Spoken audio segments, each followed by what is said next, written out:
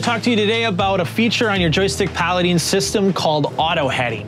What auto heading does is when our boat is up on plane and we're running through the water, I can press auto heading and it'll actually lock me in my heading position for as long as I want. So I'm going to walk you through how it operates, how we're going to activate it. So we'll go from there. So I'm going to put the boat in gear. I'm going to start getting some speed through the water. Auto heading works really well when you're in that wide open body of water. Works really good at higher speeds. So we'll get some speed moving. And once I like the heading that I'm on, I'm just going to turn just a little bit here. I'm going to lock in right here. Press the button. My light just turned illuminated and I'm locked into this heading right now. So as long as I want, the boat's just going to keep heading in this direction. Now, some things can happen with wind and current where it might blow us off maybe or push us off course a little bit. And sometimes you have to make corrections to do that.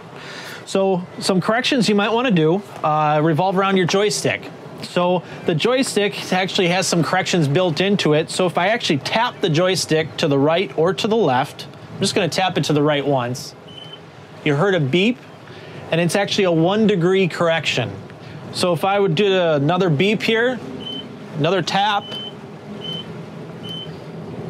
did 5 of them there, so that's about a 5 degree correction. So it's just going to change my heading 5 degrees, but it's still going to keep maintaining that heading. Sometimes you might want to make maybe a larger correction than that. And for that, we have our turn buttons on our Precision Pilot pad. So these turn buttons, when I press these are actually 10 degree corrections. So I'm just going to press my right turn button. Pressed it once, you heard the beep, and it's just going to turn the boat 10 degrees to the right. I want to go 20, I can press it again, and now I'm at a 20 degree correction. Still going to maintain a heading, but it's just going to be 20 degrees off from what we originally started with.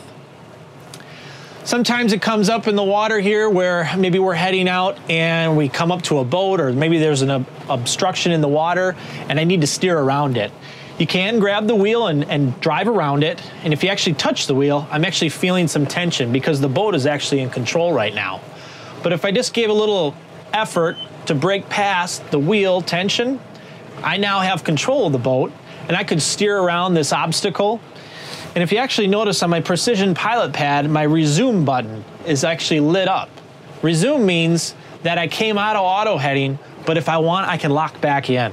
So I could drive around my obstacle and I could press my resume button and it's going to resume me back onto that same heading that I originally started with. So I'm still in auto heading, still moving along, and it's going to go like this as long as I want it to.